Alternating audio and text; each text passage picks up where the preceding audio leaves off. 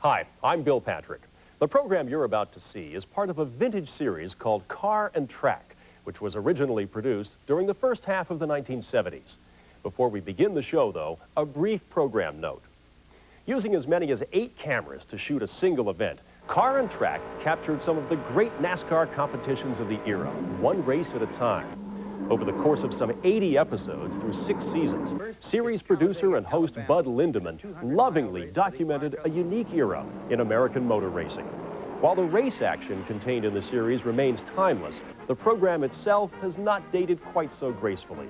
Although the years have not been overly kind to Bud's decidedly low-key introductions and interviews, we believe them to be an integral part of this one-of-a-kind series. So please, stay with us now as Speed Vision presents a rare slice of 1970s Americana, Car and Track.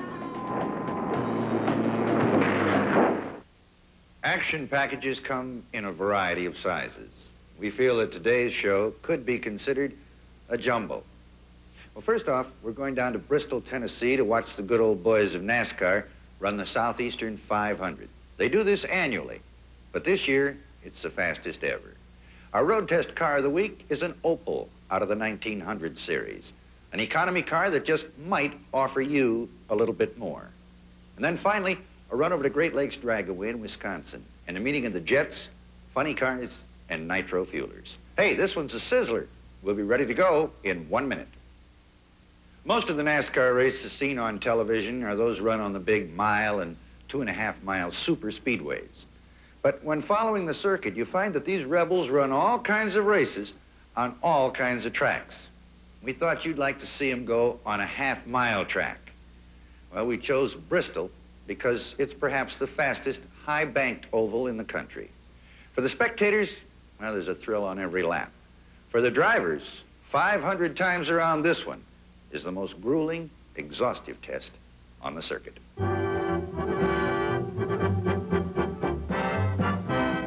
Another sellout crowd of 34,700 race fans greeted us in the little mountain town of Bristol, Tennessee. It was the Southeastern 500, and all the Grand National stars of NASCAR were here to run for a chunk of the $37,875 purse. The high banks make Bristol perhaps the fastest half-mile track in the country. The drivers consider 500 laps on this course to be the most strenuous on the circuit.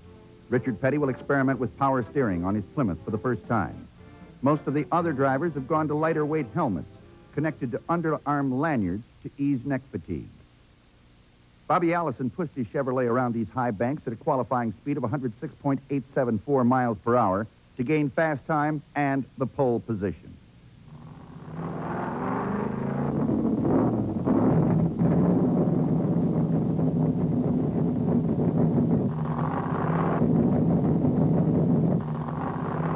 The number 43 Plymouth of Richard Petty starts second alongside Allison.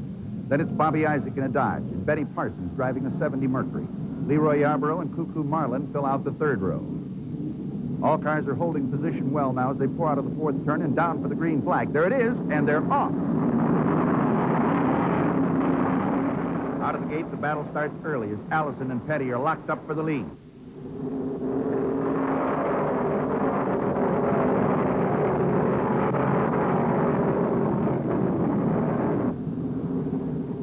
At the end of the first lap, Allison fights off the Petty Plymouth and grabs the number 1 spot.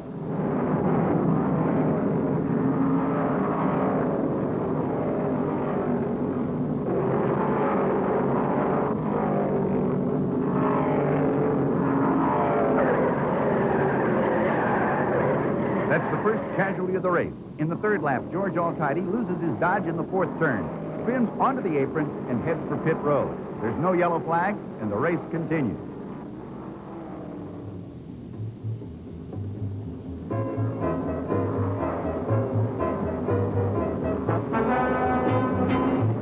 Now, Bobby Isaac closes the gap on Allison with Petty hanging back in the third spot. It's Chevy, Dodge, Plymouth.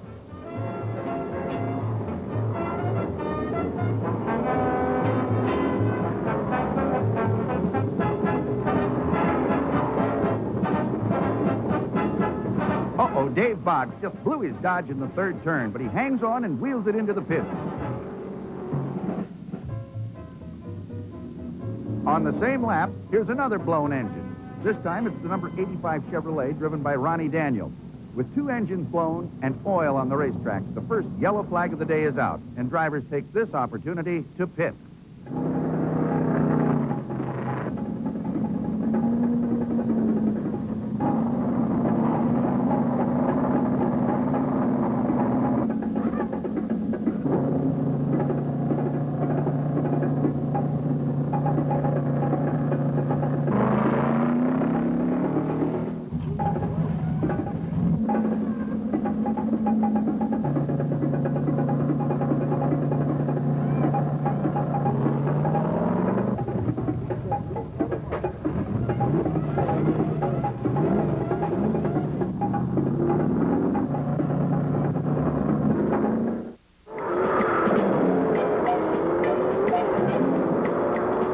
After 19 laps under the yellow, the field is back on the track and ready for the restart.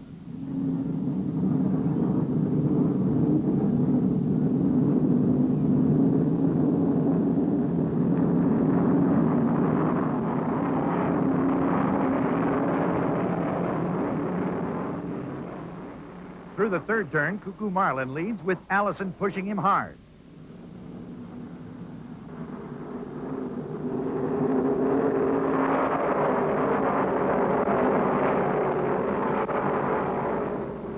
Allison works him over high and low through every turn. Leroy has the third spot with Benny Parsons running fourth.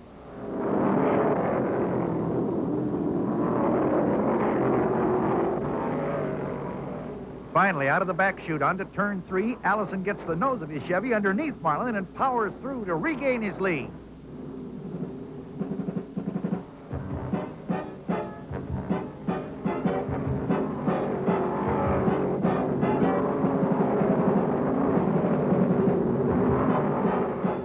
With Bobby Allison's Coca-Cola Chevrolet starting to stretch the pack, Isaac and Marlin are dueling over second. Leroy Yarborough is fourth and Benny Parsons fifth.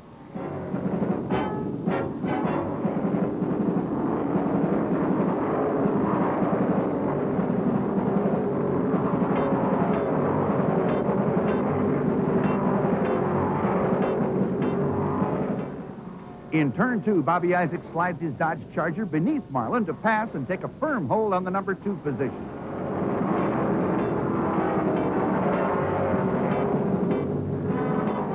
Once past Marlin and out of heavy traffic, Bobby Isaac turns it on in a bid to catch Allison. But he'll really have to move. That Chevy has a quarter of a lap lead, and Petty is coming on.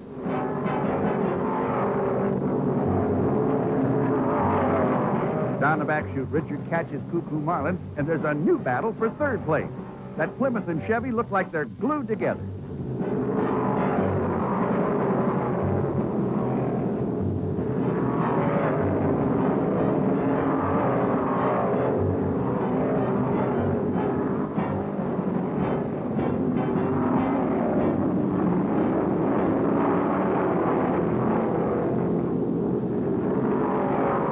On the 130th lap, Dave Marcus pits his Dodge with an overheating Hemi. They check it out and find broken radiator hoses and park the car behind the wall. Here's the leader, Bobby Allison, in for fuel and right side rubber. Junior Johnson and the crew get him back on the track in 23 seconds. But during this stop, Bobby Isaac takes over the lead.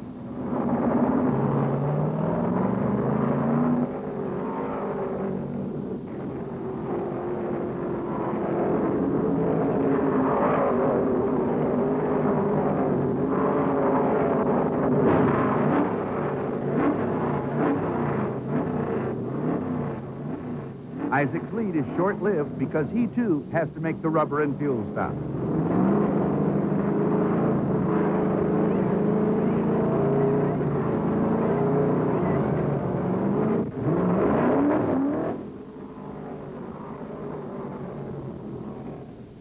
Tire wear starts to take its toll on this fast half-mile track as one after another the cars are forced to pit. Here's Cuckoo Marlin.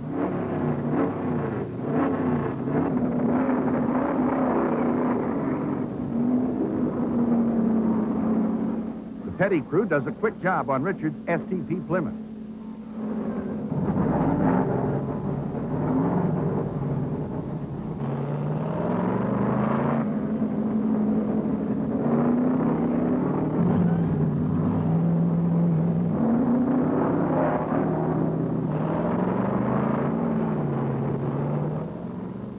With the leaders serviced and back on the track, it's Allison in front, Bobby Isaac second, Richard Petty third, and Yarborough fourth.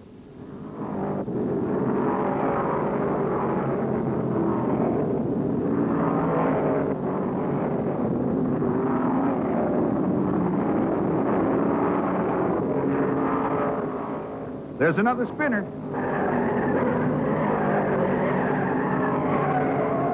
Richard Childress, driving a Chevy, lost it in the third turn, spun all the way around, and decides to pit for new tires.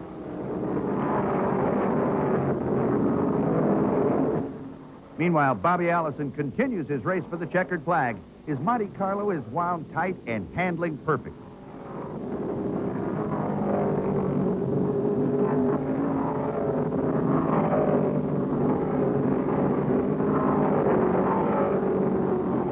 With only a few laps left, Petty wraps a slower car, crushing his fender in against the left front tire.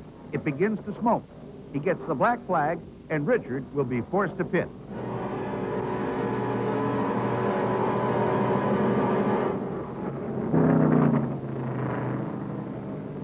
Maurice Petty and the crew work frantically to bend the twisted steel out of the wheel well so they can replace the tire.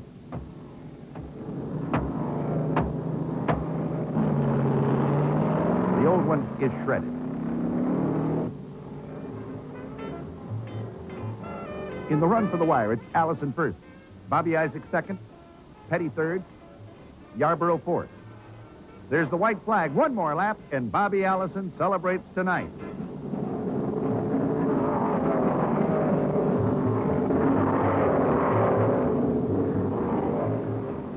Here he is off the high bank fourth turn, onto the front straightaway for the checkered flag, and Bobby Allison puts the Chevrolet into the Bristol record book. Winner of the Southeastern 500. Herb Nabb and the Junior Johnson crew are already in victory lane, waiting for the arrival of their car and their driver. It was a beautiful Sunday drive for Bobby Allison. He picked up a check for $7,000, the trophy, and was met by a bevy of beauties. But even more important, he started a Chevrolet down the comeback trail. But then that grin kind of tells the whole story.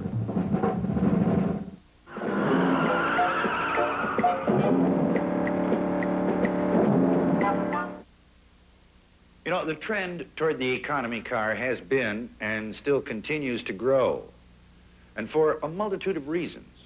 For many families, it's a second car. For others, high prices dictate a move to the mini category. And for some, they're a fad. Well, in any case, certain things have to be sacrificed for economy. And our Car and Track Test Division has been working with many of them and selecting those that we consider a better buy. Now, not necessarily the cheapest, but those that, well, they give you the most for the dollar spent.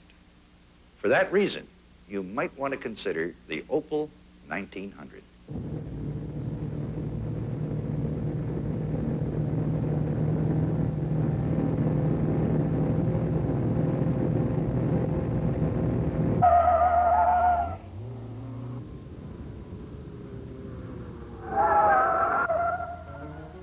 Since we obviously haven't the time to test all of the economy cars, it's necessary to get quite selective in those we present on the show. The Opel 1900 is a German-built car imported to the United States by Buick Motor Division. After working with many of the small cars, we felt that this Model 57 Opel 1900 was one of the better buys in the mini field, particularly in the performance department, where it first caught our attention with its sweeping wins on the SCCA circuit. Powered by this four-cylinder inline overhead cam engine with a 1.9-liter or 115.8 cubic inch displacement, delivering 78 horsepower. The Opel came off the line in good shape. 30 miles an hour, took 3 seconds flat. With all four holes humping and 78 horses working, we clocked 0 to 50 in 7.5 seconds. We made several top-end runs at over 100 miles an hour. This was our best 0 to 60 time at 16.6 seconds. The little Deutschmobile really came on in the pylon runs. It snaked through the cones like it was built to do this all day long. They put an excellent suspension system under the 1900 that enabled our driver to run the shortened course at 40 miles an hour with very little front corner dive and even less body lean. The good rebound and recovery shows up well in this head-on, slow-motion run.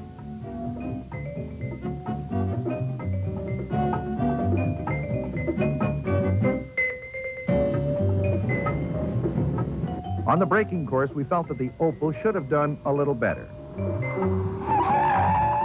Our 30-mile-an-hour stop took 43 feet.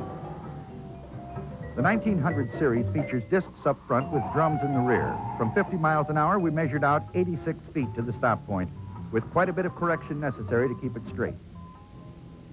With the brakes hot, this 70-mile-an-hour panic stop ate up 209 feet. Nosedive was minimal, but the pedal faded noticeably, almost to the floor. On the track during high-speed cornering, we learned why the Opel was doing so well on the racing circuit. There was little or no front-end washout. It stayed glued all the way through the turn. The overall weight was 2,160 pounds, 1,149 of which is in the front and 1,019 in the rear, giving the car excellent balance. The 1900 series boasts independent suspension all the way around, and under the front they employ ball joints with short and long control arms, combination strut and rod stabilizers, coil springs, and concentric shock absorbers. If the thought of a mini car grabs you, remember, to obtain economy, several sacrifices are necessary, usually in deluxe appointments, comfort, and performance. However, we feel that in this Opel 1900, these sacrifices are not as great.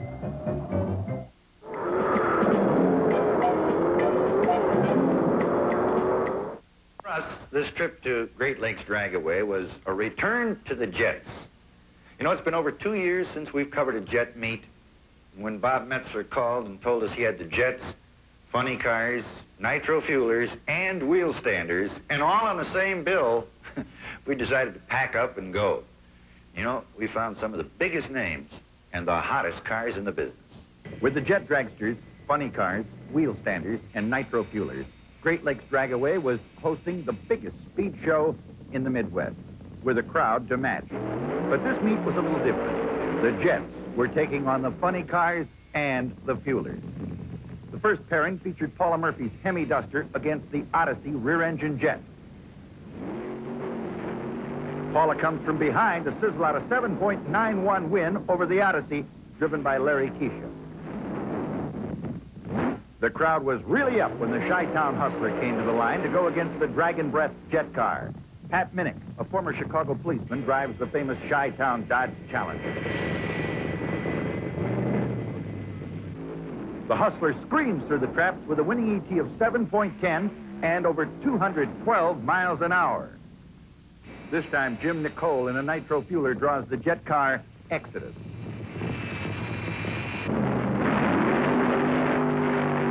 The Exodus wins it with an ET of 7.46, 222 miles an hour.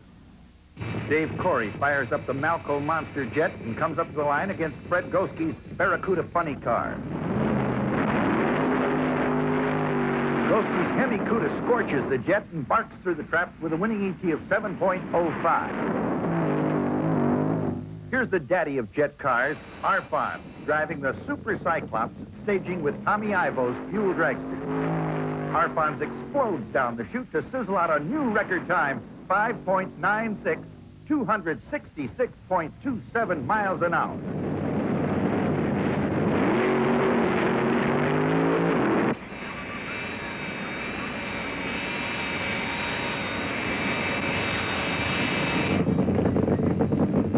In this run, Arnie the Farmer Beswick goes up against Fred Sibley in the US-1 jet.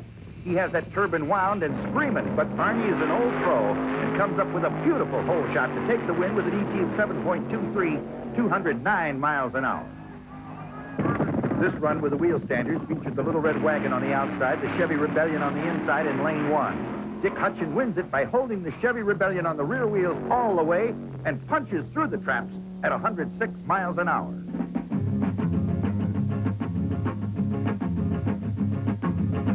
During the short intermission before the final rounds, mechanics checked their cars thoroughly, particularly the jet dragsters. These cars are extremely sophisticated and require a lot of work. The jet engines, in most cases, were designed for planes. Their output between 15 and 17,000 horsepower, with over 12,000 pounds of thrust. Not having direct drive to the wheels, they can't match the fuelers or funny cars coming off the line. However, their speed down the last half of the strip is blinding.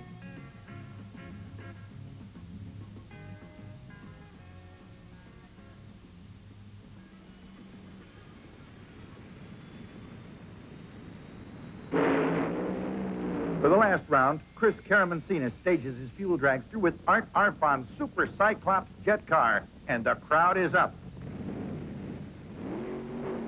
Arfons repeats his winning ways by putting the Golden Greek on the trailer with a winning ET of 6.08.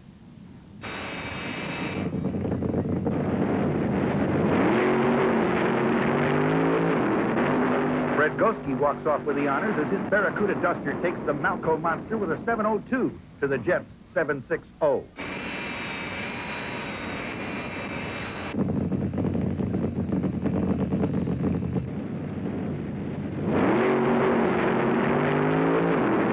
In this pair-off, Don Cook's Nitro Fueler sizzles out a winning ET of 6.70 over the Green Monster's 7.29.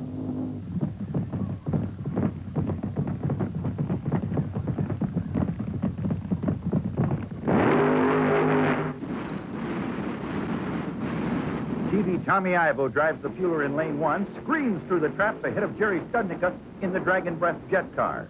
Ivo's ET 6.71, 222 miles an hour.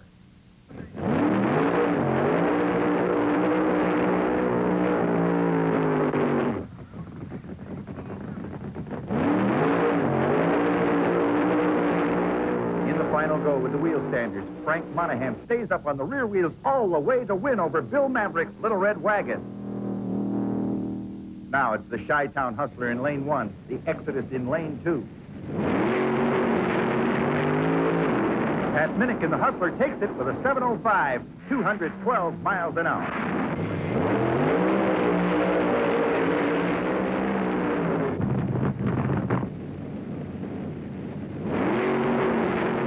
Arnie Beswick and his fabulous Firebird make it a clean sweep for the day as he dusts off Doug Rose in the Green Mamba Jet with an ET of 7.06.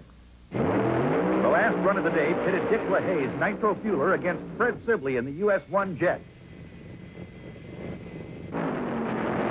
LaHaye streaks by the Jet to post a winning ET of 7.05 at 196 miles an hour. The jet speed was clocked at 227 miles an hour, but a higher ET lost the duel. All in all, it wasn't the best day the Jet drivers have ever had. But when they towed away, they left with a track record. And they left a speed-stunned crowd eager for their return. Well, that's all the time we have for right now. But you know, this is a weekly affair. And we'll have more of the same next week at this same time. Try to join us, won't you? Until then, this is Bud Lindeman, reminding you to drive it careful, like a pro. And bye-bye.